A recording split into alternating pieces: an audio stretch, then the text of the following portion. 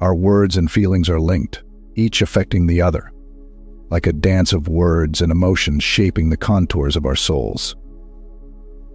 If you are watching this video, then the universe chose you to do so. All your confusions will be clarified. Keep watching. The human brain is an amazing organ, and many people believe it shows how wonderful nature is, or even see it as proof of God's work. This complex system of nerves and connections isn't just sitting there doing nothing, it's always changing and growing with us. The brain can make new connections even when we're adults, which goes against the old idea that our brains stop changing after we're kids. This ability to change is like a kind gift, similar to how we think of God being forgiving and adaptable, giving us chances to grow and improve, linking brain, soul, and divine wisdom. Throughout history, many have thought of the brain as where our soul lives, linking us to God. The Bible in Romans talks about being transformed by renewing our minds to understand God better. Could it be that as our brain changes, we get better at understanding what God wants from us? If God made us in His image, then maybe our brain's ability to change reflects His ability to change too. As we go through life, our brains change, and maybe this helps us connect more with God, getting wisdom and guidance from this connection. Old religious texts like the Vedas, the Torah, and the Quran talk a lot about change, healing, and seeking wisdom. The way our brain can change, learn, and heal seems to fit well with these spiritual ideas.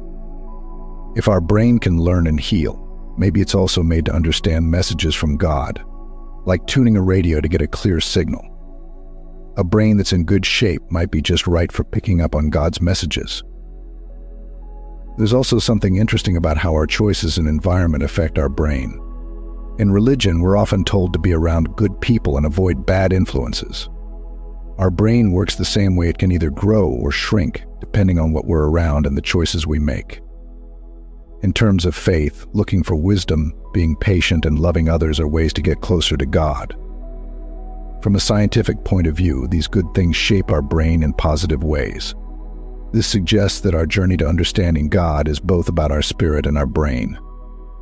When we make choices that are good for our mind, our connection to the divine might get clearer, showing up as new ideas, feelings, or a stronger sense of what we're meant to do. Continuing this exploration, the brain's role in interpreting our emotions and experiences provides a further bridge between the physical and the spiritual. Our emotional responses to life's challenges and joys can be seen as messages from the divine, guiding us towards a path of understanding and compassion. As we navigate through life's trials, our brain's ability to adapt and learn from these experiences can be viewed as a tool for spiritual growth. The more we understand ourselves and our emotions, the closer we may feel to a higher power, gaining insights into the mysteries of life and our purpose within it. Moreover, the collective wisdom of humanity stored in history and passed down through generations can be seen as a testament to the brain's capacity to connect with the divine. Each story, each lesson learned, is a step towards a greater understanding of our place in the universe.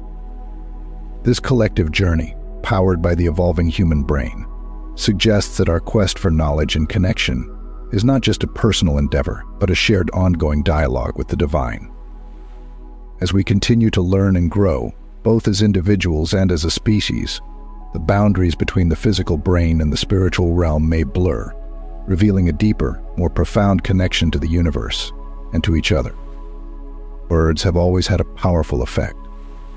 Throughout history, they've been responsible for creating entire worlds, changing the course of civilizations, and shaping people's lives. Words are deeply connected to our feelings. They can heal or hurt, lift someone up or bring them down, bring us together or push us apart. This isn't just true in our everyday interactions, but also in our spiritual lives. Words help us connect with something greater than ourselves. A famous line from the Bible, "In the beginning was the Word, and the Word was with God, and the Word was God," shows just how important words are in many religions. The way words make us feel can actually change our brains. When we hear or say things that are kind and loving, it's like lighting up a path in our minds, helping us feel closer to a higher power. But if words are mean or hateful, they can make us see things in a negative light and hold us back spiritually. The words we choose, whether talking to others or to ourselves, really matter. Positive, kind words can help us feel a deeper connection with God, filled with love and compassion. It's not just about what we say, though. Our emotions, which come from a part of the brain called the limbic system, are always changing because of what's happening around us. These feelings can have a big impact on how close we feel to God. If we're angry or upset, it might be hard to feel that spiritual connection. But when we're calm and at peace, even if things around us are tough, we can feel closer to God. Taking care of our emotions, calming ourselves down, helps us be ready to listen to what God is saying to us. Our words and feelings are linked, each affecting the other. Ancient texts warn us about the dangers of saying things without thinking, and modern science agrees. It's important to remember that harsh words hurt not just the person they're aimed at, but the person saying them too. Asking for guidance from above can help us choose our words wisely. The prayer from Psalms, "Let the words of my mouth and the meditation of my heart be acceptable in thy sight," is a reminder of how closely our words, feelings, and spiritual journey are connected. Our everyday conversations and inner dialogues are more than just exchanging information or thoughts. They are a dance of words and emotions, each step influencing our journey in life and our spiritual paths. Like a river carving its way through a landscape, our words and feelings shape the contours of our souls. The stories we tell ourselves and others carry the power to build bridges or walls, to open doors to understanding or close them in misunderstanding. Every word we utter is a brushstroke in the painting of our lives, and each emotion we experience is a color on the palette. By choosing our words with care and understanding our emotions, we're not just communicating, we're crafting a masterpiece of our existence, one that resonates with the harmony of the universe. The ancient sages knew this truth, and modern psychology echoes it. The words we speak are the architects of our destiny, and the emotions we feel are the fuel for our spiritual journey. As we navigate the complexities of life, let's remember the power of our words and emotions. Let them be the light that guides us through the darkness, the compass that directs us toward a life of purpose, harmony, and divine connection. The human brain is amazing. It can change and grow all through life, a process called neuroplasticity.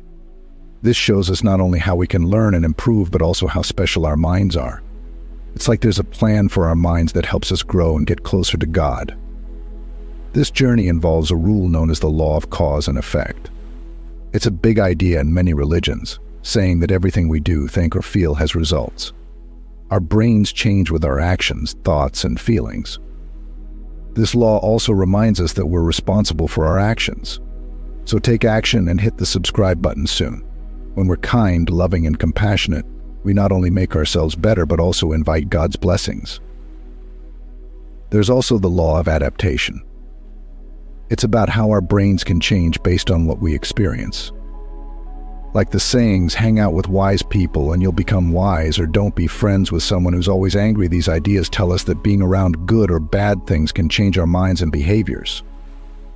They suggest that God guides us to be around good things, helping us grow spiritually. Then there's the law of choice.